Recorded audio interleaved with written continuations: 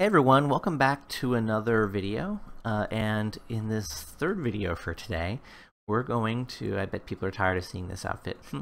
We're going to talk about taking photographs in Second Life.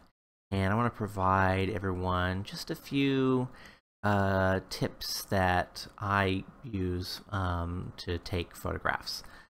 So let's go ahead and leave my wardrobe side of my skybox and head over to the studio side of my skybox, which is really just set up with some places that I can do various scenes and stuff for photographs. And we're going to come over here to just this very simple photo studio, and we're going to look at stuff here. And it's got a black background because I want to be able to show people today how to take photographs against a black background and still have plenty of lighting. So a few tips that I want to talk about and a few things that I do when I'm setting up to take photographs in Second Life. So first things first, we're going to hop over to my wardrobe and we're going to go ahead and come down here to my P, and you can see I've got poses divided up in a number of different ways. I've got avatar poses, which are singles, and I've got couples poses, which are anything that has more than one. A lot of adult poses in there. But we're going to look at just the single poses for today. So I've got these all in here, and I can very quickly see what I have and then pull out one that I want to use. So we're actually going to, I think, just go ahead and use one of these. Let's see.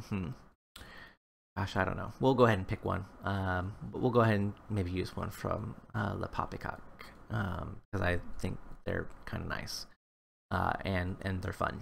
All right, so let's switch back over here.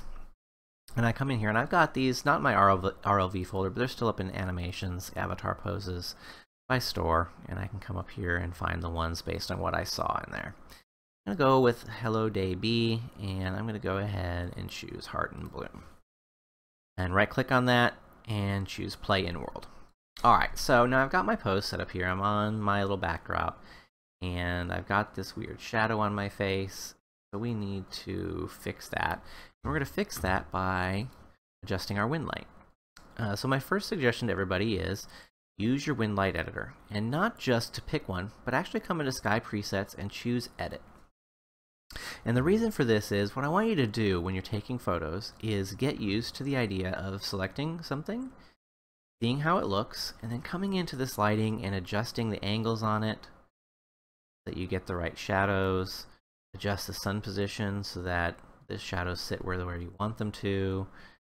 Maybe we'll make it more evening. No, I think it was better this way in the morning sun. Adjust that so it just hits my face just the way I want it to there. Perfect. Okay. And you can adjust anything you want to here. And then I'm going to go ahead and just kind of close this down. I'm not going to close out of it altogether, because if I do that without saving, then my changes will go away. So I just sort of minimize that out of the way there. And then I'm going to adjust my body the way I want to be. Oh, that's perfect. Okay. Now, so I've got this in here the way I want. Okay. And I could take a picture. Now when I'm taking a picture, what I want to do is I want to frame myself up the way I want it to be, and then Control-Shift-S to bring up my snapshot floater. So there I am, I've got my black background, I've got my nice lighting, shadows we're looking good. Let's actually jump into preferences here quick. Control-P. And we're going to look at graphics preferences, advanced settings. So I have a set of settings that I use when I am taking photographs. And I actually have this under a graphics quick preference called photography, which is what I'm using right now. And I set my draw distance as high as possible because I want anything that's in my background to show up correctly. I cannot stress enough though, don't walk around with your draw distance this high. It will just kill your viewer to have it this high. But I'm set on, if you look back here, I'm set on Ultra. I want to keep that on Ultra as much as possible when I'm taking photographs. It keeps everything up the way I want it to be. My water reflections are set to everything. I have it set to do all of advanced lighting except for depth of field. I usually will add depth of field in post-processing because I don't think it shows up very well coming out of the viewer. Another one you're going to want to set as high as you can is this anti-aliasing. This is what helps get rid of jagged lines. Again, this is another one that will kill your performance if you walk around with it this high, and you don't really need it for most things, but for photography, you can get it up to 8x or 16x. That's the best as possible. Anyway, so I've got that set up here. Let me come back to my snapshot. So I'm going to save this to disk. Okay? And when I save it to disk, the rule for photography is you want as much information and detail as possible. You want to take as large of an image as your computer will let you take. Okay? And to do that, what I suggest is that you set your snapshot to the current window, and this is going to give you the size of your monitor, basically the size of your current display. 1920 by 1057 is mine. And you want constrained proportions on, unless you really want to take a square photo, for example. And you want to take your photo with the numbers at least 3 times the size of your default display. If you can get up either to 4 or 5 times, it's even better. You get more information. So 5760 is 3 times that size. Okay? So what we're doing is we are just capturing a ton of information, as much color data, as much resolution as we possibly can out of our screen.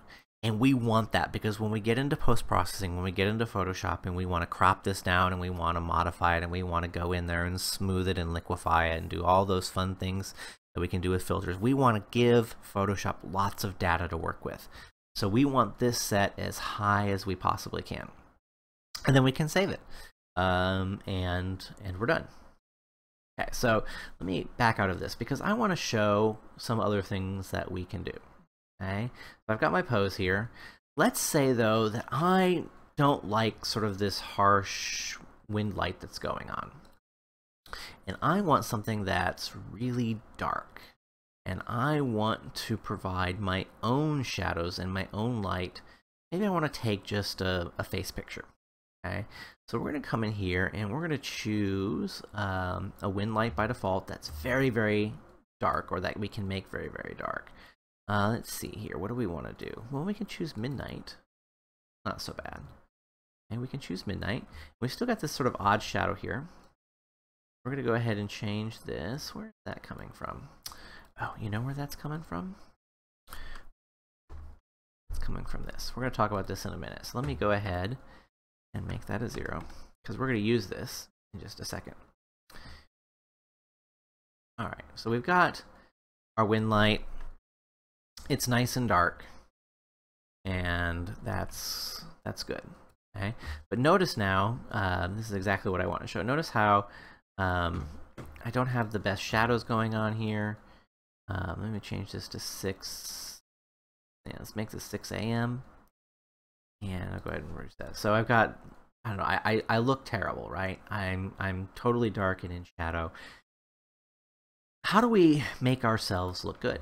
Well, that's what this thing here that was kind of hiding is for. And this is called a light projector. And a light projector is nothing more than a prim in Second Life that uses the advanced lighting model to throw light in a particular direction. And to build this, you don't have to make it a triangle pyramid thing like I did. You can be any prim. What you're going to do is you're going to build a prim. You're going to go to the Features tab, and down here at the bottom is this check mark for light. If I turn that on, I can create directional light anywhere I want it to be. And there are 2 different options that I want to talk about. There's lots of different things you can do with intensity. I can make it less intense so it's not so bright. I can make it have a smaller radius, things like that. And you can play with these over time. There are 2 options here I want to look at. The first one is color. Let's say I want to have sort of a soft red light. And change the color on that. You get sort of a soft red light. Maybe I want a soft blue light. Something that's not so harsh as white. Or I want a bit of a yellow light, like the sun maybe. I can add color to that. I'm going to change it back to white for now. The second thing though is this box, and this is basically a texture selector.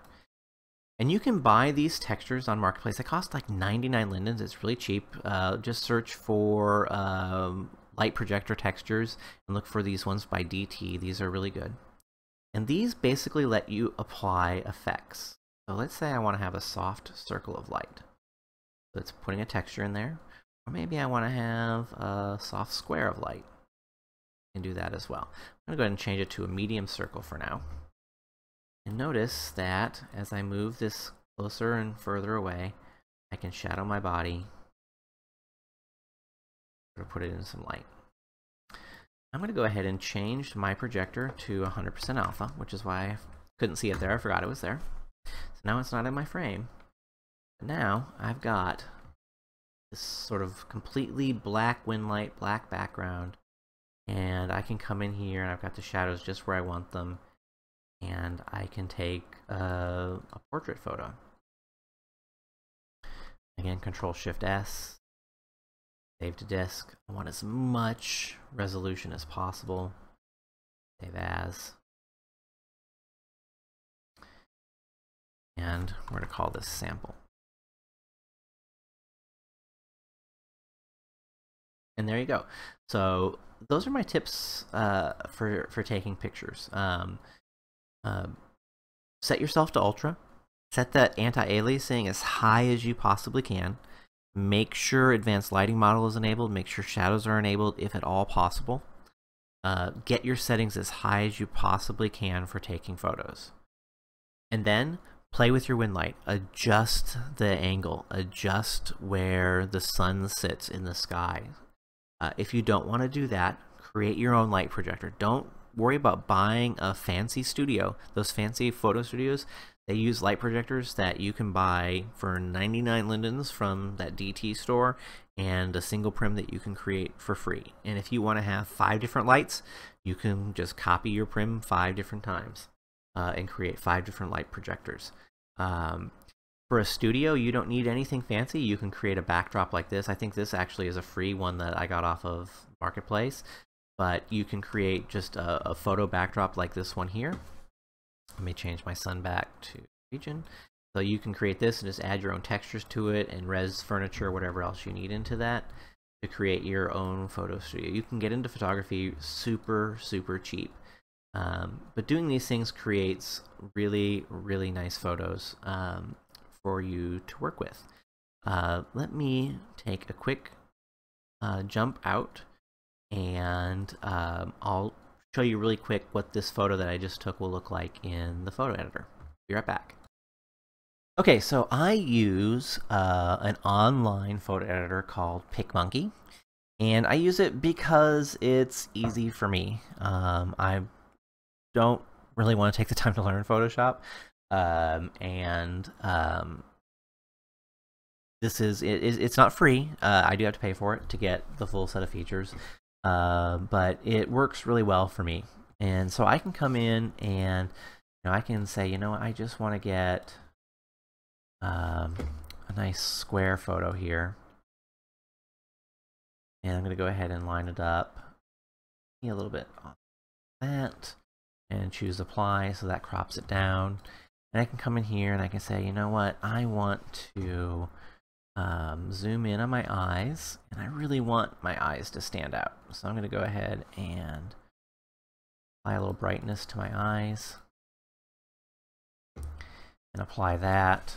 Zoom back out, and I'll come over here, and these are just some general filters. Let's say I want to go ahead and soften this overall image, which is a great effect, I think, for Second Life, because no matter how smooth you get things, there's still always a few jagged edges. And maybe I want to go ahead and I don't know, let's go ahead and put in just a simple filter here, fade it out a little bit more.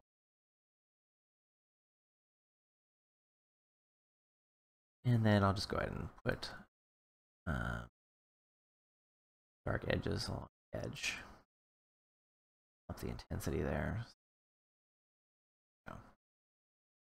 Anyway, so very quick and fast and easy to go in and edit the photos. But again, the goal in taking this photo was to give this software, any software that you use, as much detail as possible to work with, so that if you go in and you want to adjust the actual levels, channels of color that are there, it has plenty of detail to work with so that you can get lots of different options in terms of how it plays out. And if you don't have enough detail in the photo originally, you end up with a photo that you can't really manipulate a whole lot. So anyway, so I just wanted to show this quick. Again, it doesn't really matter if you're going to do this in an online tool or in GIMP or in Photoshop or whatever it is. The same methods for taking the photo initially stand. You want to give yourself plenty of room to work. All right, so let me go ahead and just save my changes. I'm done. And let me come back over here. Got my pose there. Go ahead and close all of this down. And if I want to, I could upload this into Second Life. And there it is. Anyway, so that's what I want to talk about today with photography. And hopefully you learned a tip or a trick or two that will help improve your photography. And it's a lot of fun. It really is a great deal of fun to go out and take photos of avatars or of landscapes. And the same sort of rules apply to all of those, no matter what you're doing. So hope you enjoyed this video. If you did, please like or subscribe, and I'll talk to you in the next video. Bye-bye.